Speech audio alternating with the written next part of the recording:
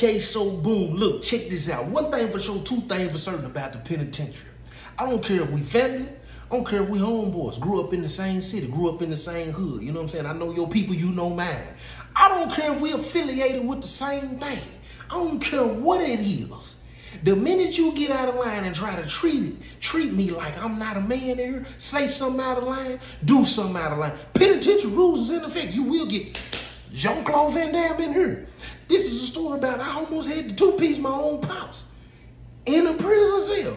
So this is when me, my brother, and my daddy was all at the same prison. This is at Turner Center. This is in only Tennessee. You don't believe. I don't believe he's really in the penitentiary with his dad. I don't even believe he locked up. Look it up. Only Tennessee is called Turner Center. Me, pops, and bro, we all there together, right? My pops get in trouble because he had been selling tobacco. They put him on the bus, put him on the train, send him on up on the hill, on the mountain. They call it Northeast. When they ship him up, I move my brother in the cell with me. Me and my brother get into it one time. You know what I'm saying? He figured he can cross the line. He figured he can try to treat me as if I was a little boy, like I wasn't a man in the penitentiary. You know what I'm saying? Penitentiary rules is in effect, my boy. They is in effect, my boy. Come here. That's a whole nother story, though. You want to hear that story? Say, okay, so boom. Tell us about the story with you and your brother. That's if you haven't heard it yet. But look, check this out. So when that situation happened with me and my brother, I moved into another cell. My brother ended up going home. When my brother went home, my pops, you know, we got them toys in there. So he calling down there checking on me. I'm calling up there, I'm checking on him. You know what I'm saying? We checking on each other, right? So he finally proposed, make a proposition and say, hey, you want to come up here with me? Of course I want to be in the cell with you, Daddy. Of course, Pops, I want to be in the cell with you. You know what I'm saying? But at the same time, I had got used to the penitentiary where I was at. You know what I'm saying? I got a little move. I got a mule. You know what I'm saying? I send my cell up there to the VG. My cell going to secure that in the middle of his body. You know what I'm saying? He going to bring it back. He going to beat the pat down. You know what I'm saying? Because they can't search it. When he squatting call, it ain't going to fall out because you know, he know how to make it work. You know, so we handling business up here. You know what I'm saying? Some boxes in here, green in here. You know what I'm saying? If I need an extra phone battery, you know what I'm saying? He even going to put that in the middle of his body. So, you know, you got to make this sound like a sweet deal for me, Daddy, for me to, you know what I'm saying, give this up what I got going on. So my daddy tell me, I got 2 phones. As soon as you get off the bus and I get you in the cell with me, I'm going to give you your own phone. I said, oh, really? Then he hit me with this. And it's a touch screen. Oh, you got the big boy flat? You got the big boy flat? You know, them hard to get in the penitentiary. When I first got there, they ain't hard to get now. You know what I'm saying? A lot of people, we were still walking around with the flats. When I got there in 2000, with the flip phone, you know what I'm saying? It's hard to come back and get that big boy touchscreen. And if you do get it, you're going to pay a pretty penny for it. You're going to pay at least $1,500 for that touchscreen. You know what I'm saying? Pop said, oh, yeah, I got your touchscreen. You got the touchscreen, Joy? Man, listen. I'll go on put the word into the ward, tell the ward, you know what I'm saying? Go on get a little Joe T the third up on that mountain. He said, oh, I got you. Didn't say no more. 2-3 weeks go by. I signed the paperwork. They put me on the bus. I'm on the way. You know what I'm saying? I'm going up to the mountain. I get to the mountain, right? I'm thinking I'm going straight to the unit where my pops at, in the cell with my pops. Pops is on the bottom of the hill in Unit 9. Soon as I get off the bus, they tell me, oh, you going up here to 12 and 13, 10, 11, 12, 13, whatever. I'm going to the top of the hill. I'm not even going in the same direction as the unit where my pops is at. So I was like, oh, I ain't tripping. And Pops got me moved to the penitentiary. He most definitely get me moved to the cell with him. So I drop it, you know what I'm saying? I'm putting stuff in the car. Boom, boom, boom. You know, I walk my little bow-legged tail on up to the unit. Well, as soon as I walk into the unit, you know what I'm saying? You know how it is when you get to the penitentiary. If you've been to the penitentiary, if you ain't been to the penitentiary, don't go to the penitentiary, because I'm telling you something. Penitentiary ain't the place to be. So when I walk in the unit, right, soon as all the affiliates, peons, and everybody else in the unit hear the door, pew, dramatic effect me, please. Everybody looking at me, I'm looking at everybody. We all looking at each other, you know what I'm saying? And they really just want to know what I'm affiliated with, you know what I'm saying? They want to know, you know, where I come from and what that is. You know what I'm saying? And a couple of people who knew me, because I'd have been to 6 penitentiaries at the time, they all, man, what's up, little Joe T? What's up, my guy? What you doing? You know what I'm saying? Big G on the compound. Even though I had already got out, you know what I'm saying? I ain't even that no more, you know what I'm saying? But they still respected me, you know what I'm saying? My name was clean, you know what I'm saying? So I'm walking towards the cell where I'm going there. Somebody holler, hey, little Joe T, what cell you going to? So I tell them what cell I'm going to. Soon as I say the cell, it seemed like a silence broke. You know, and everybody kind of turned their head. Everything got to turn in slow motion for a second. You know, everybody, huh? I said, what's... They like, oh, just you might well go and get you a cell chain, bro. Go on refuse the sale. And if you've been to the penitentiary, you know what that means. When you get fresh off the train and you walk into a unit and you go into a cell and everybody done ask you what cell you going into, and everybody say, I'll go on and refuse the sale or go and get you a cell chain, you don't want to go in there. You already know who in there. One of them. So I was like, man, listen. I just rode that bus for hours in handcuffs and shackles. They got urine in the back, poop in the back. It smelled like feces and urine this whole ride. We've been coming up this mountain, hitting these bumps and hitting these curves, and they driving like they don't care if they flip us up off the top of this mountain and kill us all. I said, man, listen, I ain't got time to, I don't want to walk to the hole. I don't want to go to the, listen, man. I don't care nothing about none of that. When I get in here, if that's what's in here, I'm going to tell him, listen, I'm finna go to bed, I'm finna go to sleep, and when I get up in the morning, I'm out of here, Doc. Do you hear me?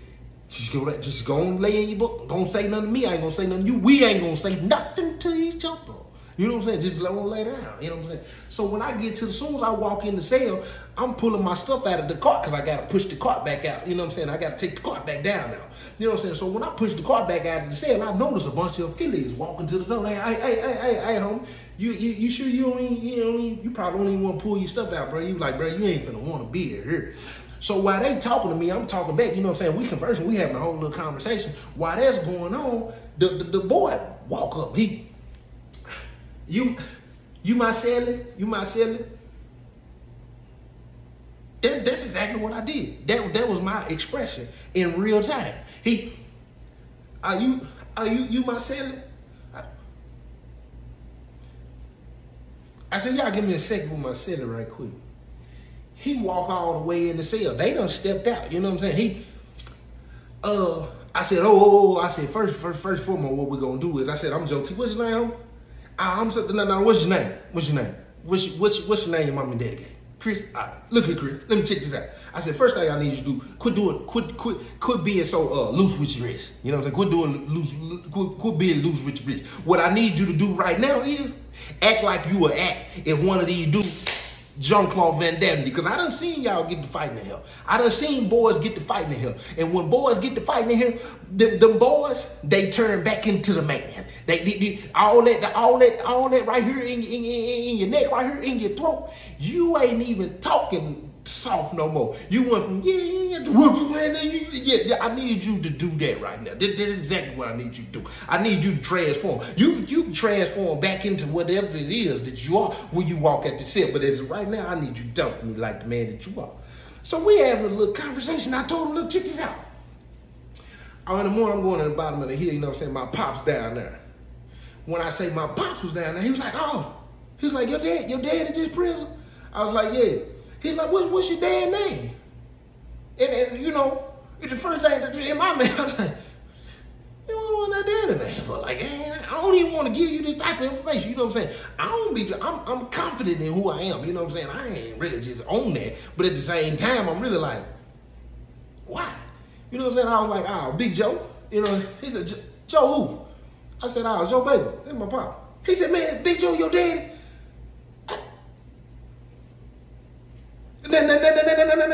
Now, wait a minute.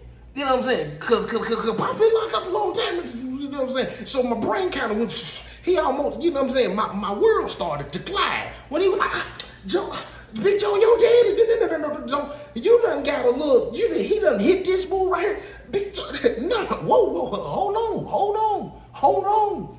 Because if you say something you ain't got no business doing, I promise you. I said, yeah, that's Pop. He said, man, that's my guy. He said, man, that's my guy. That's who I get all my tobacco from. He said, man, you need to call him. Oh, I said, of course I need to call him. You know what I'm saying?